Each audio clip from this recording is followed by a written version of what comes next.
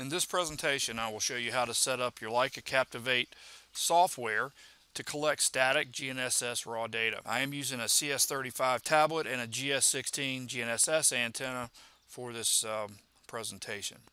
I have previously created a project called Back Mountain, and I have collected a couple of observations using our RTN network, like a SmartNet. Now I want to collect static raw data on the point. So what I would need to do is I could leave my working style that I previously created for RTK data in place, and then simply go to my settings and turn on my raw data logging. So I would go to Settings, GS Sensor, GNSS raw data. In this case, I would check the box here that says Log GNSS raw data. I would select the place to store the data. Now you do have two options for that. You could log to the CS controller, which is your CS35 tablet or your CS20 data collector, or you could log data to the GS sensor. If you choose to log to the sensor, you need to make sure that you have a memory card installed. For the GS16 and the GS14, that would be a micro SD card that installs under the battery in the sensor. For the GS15, that would be a standard SD card, and that also installs inside the port 1 for the battery. So again, I'm going to collect our raw data to the CS controller. I'm going to do that as static. You also have the option of static and kinematic. And I'm going to log my raw data at a 5-second interval. Press OK. Again, I have my job Back Mountain. I will go to my measure screen and enter my point number, my rod height, and press measure. Now, so as you'll notice, we're on our RTK screen, and we have set the display here to provide information for when we are RTK surveying. If you want to change the observation or the screen layout, then what we would need to do is create a working style for static survey. So let's run through that. So the first thing we'll do is stop our measurement. We'll go ahead and record Point that. stored. And then we'll go back to our settings. We'll go to customization. We'll go to working style. And I'm going to create a new working style. In this case, we're going to call it static, and we'll call it 5-second.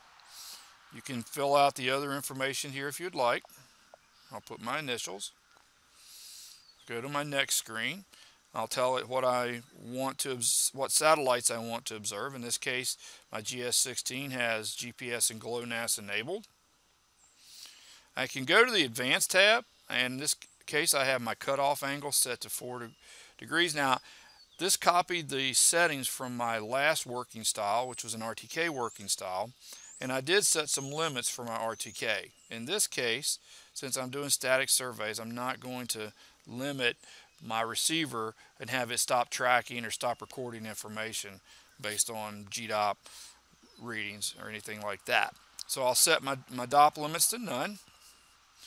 I will set my rover antenna. You can set this up based on your configuration as a GS16 on a pole, a GS16 with a tripod.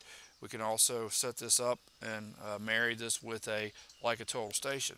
In this case, I'm doing my observation on a pole. So I'll press OK. I can set my default height. In this case, I want to set this to 1.8 meters or 5.905 feet.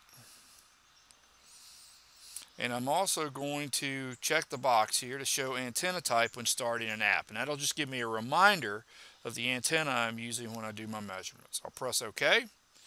I am not going to automatically stop the point measurement because we're doing a timed observation for static observation. I typically leave the automatically store point box checked. That keeps me from accidentally deleting all my observations by not pressing store when I've completed my measurement. Since it's a static point, I'm not going to check the quality because we're going to be doing that via post-processing in the office. So I'll say OK. And again, we're back to the screen we saw earlier where we're talking about how we're going to log our GNSS raw data. In this case, I'm going to set this up to log again to the controller. I'll press OK. I'll press OK for my point template. Now, In this case, because we're doing static observations, we're not going to be doing a topo. I would suggest to you that you might want to set your coding functionality to only code points, no line work. Go ahead and make sure that allow new codes to be created is checked. That way you can type in whatever you would like for the description of your point. I'm going to uncheck the search for codes box, and the reason I'm setting this up this way is this gives me more flexibility on what I'll see in my measure screen for on how I can configure that screen. So once we have this set, I'll press page. I'm not going to do quick coding. I'll say OK. Now I get to define my survey screen and my measure screen, how it's going to look. So I've got this set to page 1. I'll press edit. And the way I typically like to set this up is you'll notice that the first line is point ID, and that can't be changed. My second line I normally set as my antenna height.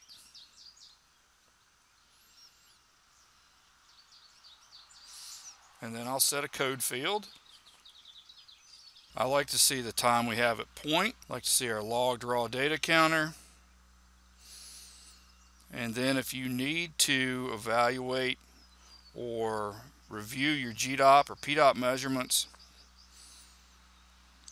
while you're occupying the point, you can set those. And then anything else from our list that you would want to see on the screen, you can set that. I'm just going to make this another unused line, and I'll press OK. Press OK again. Don't really need to set any hotkeys at this point, so I'll press OK. I'm going to enter all my data before I store my observations, so I'll leave these boxes blank. We can then set our units. Right now I'm in US survey feet. I can change that to metric. Again, all of these are kind of personal settings here, so you can choose the different options. I'll press OK. Since I'm not using a total station, I'm not going to be entering temperature and pressure when this working style starts. I'll uncheck those boxes and press OK. We'll leave our position update rate as the default. Press OK. Press OK here, and we now have our working style created. If you want to make sure that that is in fact the current working style, you can go back to settings, customization, working style wizard, and it tells you which working style that you have selected. So now I want to go back to the measure screen and restart our measurement, our static measurement on our point. So I'll press measure. It reminds me that the type of pole that I have, so I'll press OK. We now have point number 3, and I'll show you here that you can expand this screen out. So now we can put in the point number, we can put in the height, we can put in a code, and now I'm ready to measure. And you'll notice that we're now getting our time at point shown,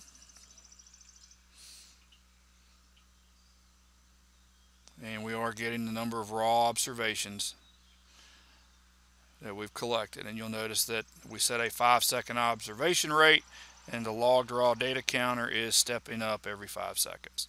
We also have our GDOP and our PDOP. When we're finished with our measurement, we can stop that. Point stored. And the point is automatically stored.